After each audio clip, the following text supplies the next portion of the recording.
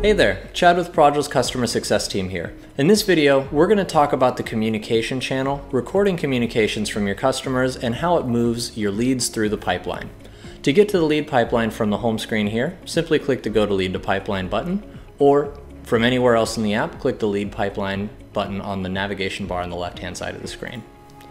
From here you can see in New Leads we have the Mulligan Steakhouse lead for John Smith. You can see the red phone up here indicates that we've never recorded a communication for this customer. Now, if we click on the three dots on the top right of the lead card, we'll see that there's the ability to record communication and schedule follow-up reminders. And additionally, in the next action, which is context sensitive to all of the different lead statuses, this will tell us to move this through the pipeline, we need to record a communication. Further down the pipeline, the next action changes based off what moves the lead through the pipe. In this case, we'll click the record communication button and we'll, record a phone call that we're going ahead and calling John Smith. We could say it was an outbound phone call or an inbound phone call. So if he called us, we'd record inbound. But in this case, we're going to act as if we're giving him a call. Did he answer? So yes or no. In this case, if we click no, it would be what we would call a failed follow-up. We could change that to a yes, and that would be a successful follow-up. When you record a failed follow-up, the lead will move to the to contact status, indicating we've attempted to call this person, but we've never successfully gotten a hold of them.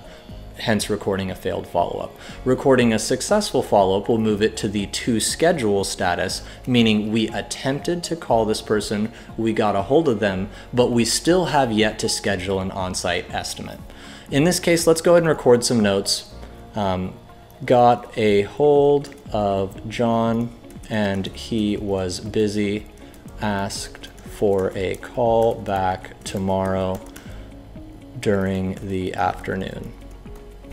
Recording this right here with the send button puts this in the system and it says we made a phone call, it was outbound, the contact succeeded, and we got a hold of John. So this is the note that we left ourselves, and you'll see that it moved from new leads to schedule, indicating that we have a successful contact. From here, we could also schedule a follow-up reminder.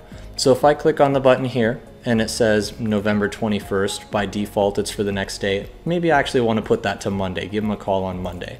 And then it says who the follow-up is for. By default, it's the user you're logged in with, and we can record a special note.